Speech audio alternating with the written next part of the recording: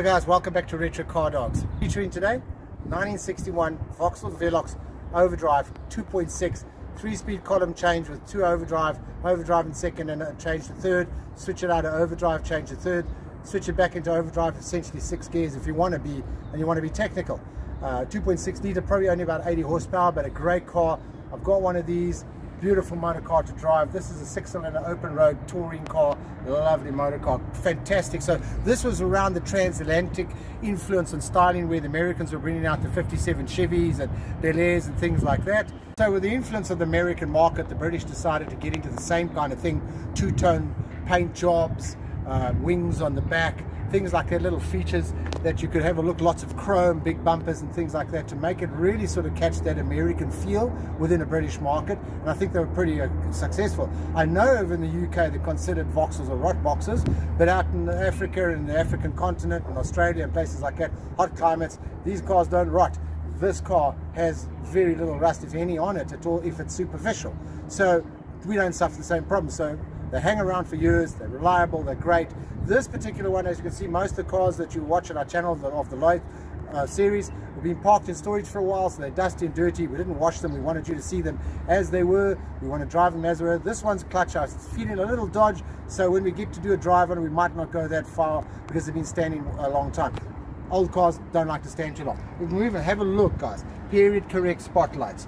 This is an amazing front end, absolutely lovely. This whole grille is absolutely beautiful. The little eyelets again, period extras, lovely, lovely, very nice. I really do like the front ends of these cars. Nice Vauxhall badge. It's a bit faded, but it's still genuine, it's original. Love the big feature up the center of the bonnet, windscreen wiper squirters, which I don't think ever worked. Okay, if you swing around this side, you can see what I'm talking about, the two-tone spray job. Commonly on Crestas, but some Velox, if you ordered it, you could get it like that. You can see there the Velox 2.6 badge. So it's a 2.6 litre displacement on the motor. Moving along, these are not period correct wing mirrors, but not to worry about those. They sit generally over there on the fender. Moving here again, the lovely big curve around windscreen. Okay, curve around windscreen, which had its great for vision, but could take the knees out, and you'll see when I get in the car what I'm talking about. Okay, again, you split again your two-tone, split with a nice chrome bead along here. Okay, very nice feel, very nice flowing lines, moving back a big car. Okay, so nice and roomy space. Again, the whole wraparound back window, lots of view out here, but funny enough, not too much out of the rear view mirror. Okay, moving through here down this side, you can see as these lines with the Vauxhall badge over here. Here's the fin we're talking about, the American influence. Tall tail light like this. Moving in here, I don't know if the boot's open, let's see. Yeah, it is. Nice big boots that you could store a lot of stuff in, and you could take the family away. Very, very nice. It's actually very nice. We've been down with these cars to Cape Town, to Natal, so we've driven these cars all over the country, so it really go very, very well. Yeah, this one's fitted with a tow hitch. Here's your little period, little tail, your number plate tail light over here. It shines and reflects in your tail light. Again, followed with the chrome all the way around. The 2.6 badge over here. Just seen, and if you swing up here, you'll see here. Here's the overdrive badge. Just telling you it's an overdrive vehicle, which is a Laycock de Normalville overdrive. Very nice overdrive, works very, very well. Coming across here, probably the Achilles heel is the filler cap. Okay. It sits here, so you've got to pop it open like that, okay, and close it. But the problem you have with this is when it rains, if the little seals around here don't work properly when it gets older, the rainwater gets into the petrol tank and then you don't drive so nicely. So if we could find a car that ran on petrol, these would run on petrol. But again, very, very nice. Lovely big chrome all around. The rain channels. So on the Crestas, this would be chrome. Around the doors, this would all be chrome. These things would be chrome on the Crestas. So this is where this is the Velox model, which is the one below the luxury version of the Cresta. So let's open this door here and have a look at the interior here. As you can see, here's the Widowmaker, or the knee injury right here. So if you come here, when you get into this car, sit backwards,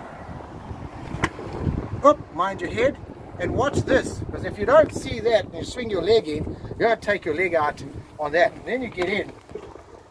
And as you can see, it's got armrest in the middle here, very nice. cubby hole over here. It's done in this artificial sort of wood grain, and it's also on the doors. If you swing the camera to the door and you'll have a look, this has got its original upholstery. You can see the features, you can see how it's pressed out of the factory. So this is original.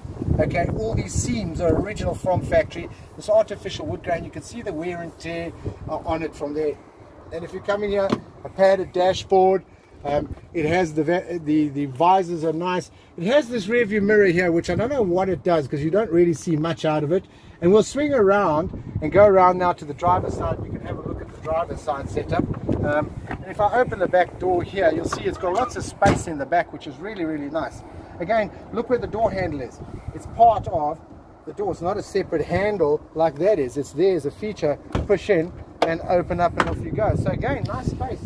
In you get, mind the head this time, okay, and in you get, nice and comfortable. So back in the day the thing was smoking. There's an ashtray. It's sit and have your smoke in the back, which people don't do much today. Very comfortable seat in the back. Nice car on a long distance drive. All of this, as you can see, this pattern of that, this is all absolutely original from 1961. This has never been reupholstered. This car is totally original. That's what makes it so nice. It's a believable motor car. It's really, really nice interior. So let's move on. Let's pop around to the driver's side and have a look and see there what that looks like. Follow me. Doors closed, really nice. Come on around.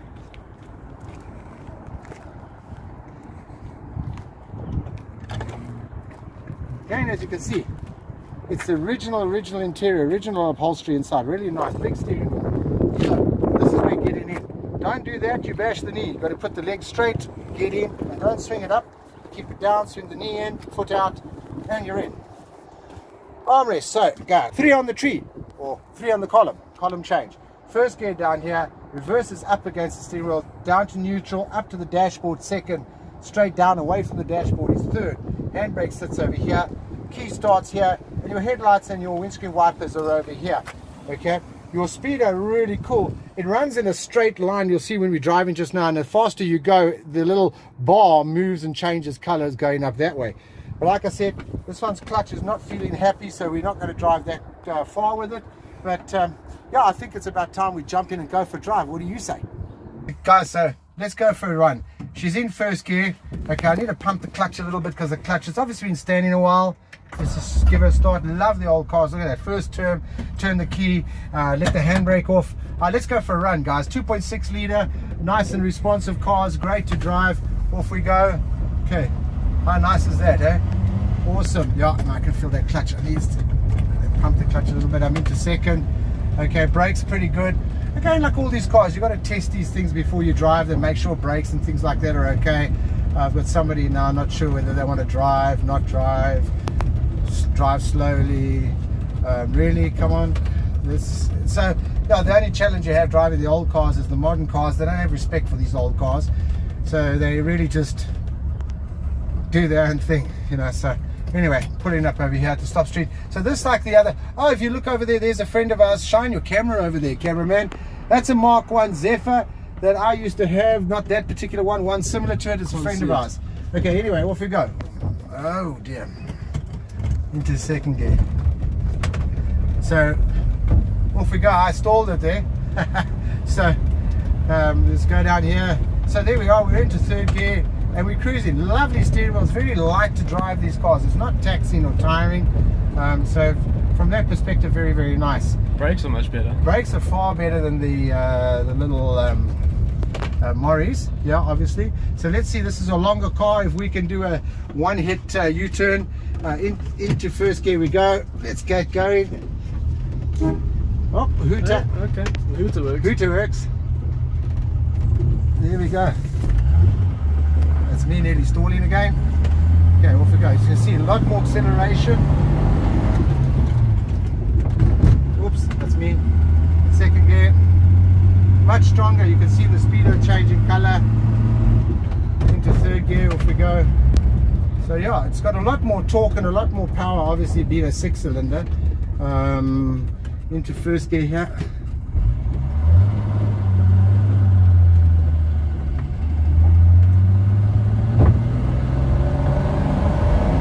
Can you hear that 6-cylinder torquing? Lovely. Really drives well. Pulls nice and easy, lots of power. distinct difference and easy to drive. So we're just going to pull straight in the yard, guys, because this clutch is feeling a little dodge. So yeah, I don't want to push it too far. It is what it is. The old cars do not like standing long periods of times, guys. They do not like standing. They've got to be used regularly. So here's a word of advice: if you have one of these cars, try and make sure that you drive it on a regular basis. Otherwise, they stand and break down while they're standing. But anyway, so here we are, just trying to drive in the yard, and I'm going to reverse in there to the spot. Let's get it in, park it away. You've got a wing mirrors and side mirrors of no value, so I've got to sort of turn the head around, get used to that driving them, and make sure I don't hit that tree over there. Am I in? Yeah, here we go. Get in there, get in there. We're almost in. Yeah, there we go. So guys, that concludes a awesome drive in a very nice motor car. So I thought what I'd do is show you this motor and how simple it is. You've got to come here, there's a little lever over here, pop the lever and up comes the bonnet. And as you can see, very simplistic layout. It's a single carburetor, okay, 2.6 straight 6, very simplistic engines, okay. Water squirter bottle over there. I don't know if it actually works on this particular one. I think they don't generally work, but it's nice to have it. Still the old generator, as you can see over here. We've just taken the car for a drive, so it's a bit hot, but there's the Jenny over there. It's got two mountings on the side, one on the gearbox, where the earlier models, which you'll see in programs to come up later, it has a mounting on the front and a mounting on the back. Your fuel pump sits on this side here, which is an old manual fuel pump. Watch your head, cameraman. Your fuel pump sits over here, which is an old manual system which pumps and works off the cam and the engine. That pumps around here, sits your water pump over here, starter down the bottom of that side, sorry, or Jenny over there. Okay, so master cylinders for your brake and clutch over there. And I have a suspicion, because this one's clutch is not happy, that this unit could be faulty. So it wouldn't allow us to go for a longer run. I wouldn't want to take the chance and break down and have no clutch. So yeah, as you can see, ample space if you want to have a classic car and you want to restore it. Ample space to get in here, work, and make it pretty. A lot of guys chrome these things, chrome those, and they really go to town. So guys, hope you enjoyed it. Some sort of technical information from me, not being the greatest of technical information. Shout out to my friend Brian, commonly known as Rusty Hinges, the gang leader, the plastic trike driver. Awesome friend of mine for more than 2.5 decades. Great guy, or great all-round guy. Allowed me to take the cars out while he's away just to do a test on them, so you guys can have something to watch. A lot more cars that he's got that we're going to test in the weeks to come, so we hope that you stay tuned. You know what to do, guys. Subscribe, like, share, tell all your buddies about Retro Car Dogs. We're on Instagram and we're on TikTok as well, so go and watch all those things. Give us some comments. Tell us what you think. Tell us if there's cars that you own that you want us to maybe come out and do a road test on and drive them. We'll come out, we'll do it, we'll put it on our YouTube channel. Don't forget us, Retro Car Dogs. Have an awesome day. From my cameraman, myself, bye for now.